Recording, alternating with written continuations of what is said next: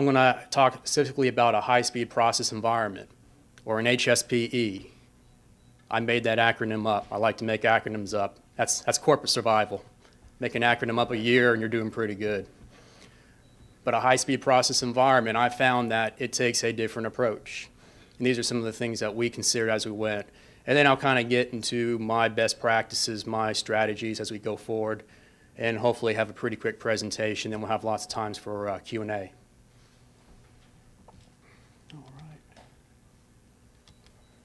Okay. Just real quickly, Six Sigma process improvement, everybody's got to have a definition. Definition that we have pretty much gotten to is, say, quality improvement process. You're improving something. You often see the word breakthrough in here. Trying to get breakthrough results that are well-defined, measurable, and quantified in terms of bottom line savings to an organization. Basically, the vision is you're trying to change your quality culture to one of continuous improvement. That should be your goal.